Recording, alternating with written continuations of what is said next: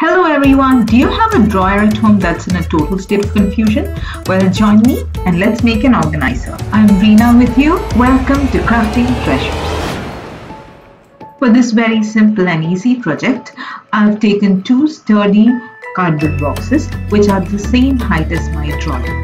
Then I've measured the length of the drawer and cut off the excess from one of the boxes so that they fit in properly.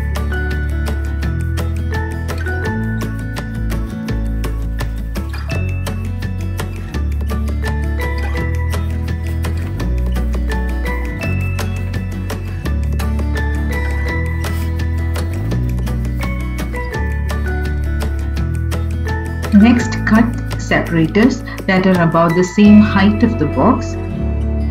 I've taken 6 of them and mark the positions where you want to create the slits on the separators. The height of each slit will be half the height of the separator. Mark this in all the separators and cut it.